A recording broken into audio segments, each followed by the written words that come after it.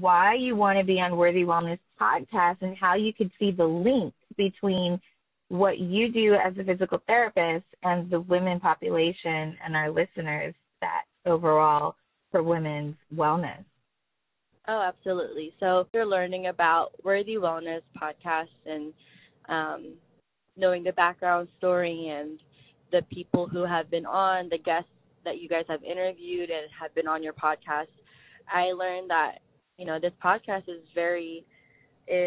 it's educational, and I feel like it can reach out. It has the potential to reach out to a lot of people and help a lot of people because I see that the main theme is to basically regain control of your mind and your body and know that your body is capable of healing in a lot of conservative ways and in ways that are not, considered Western medicine. And I feel like people or women and, or people in general are able to heal from traumatic experiences, injuries in ways where they don't need to take opioids or medication, or do surgery wherein like conservative care or you being able to take control of yourself and, with the right help,